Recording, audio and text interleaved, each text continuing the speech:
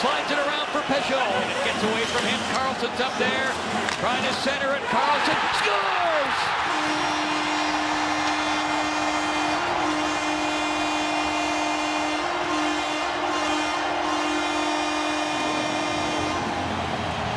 Like the predator he is, Erik Karlsson waits and then strikes, and the Senators have the lead.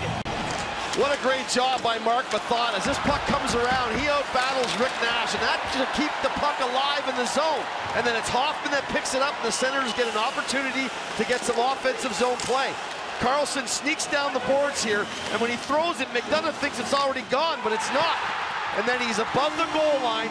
Players practice these things all the time, but this one goes off of something and heads back into the net. I don't know if it hit Stepan, Lundqvist, the back of his mask. It sort of glanced off the back of his mask and into the net.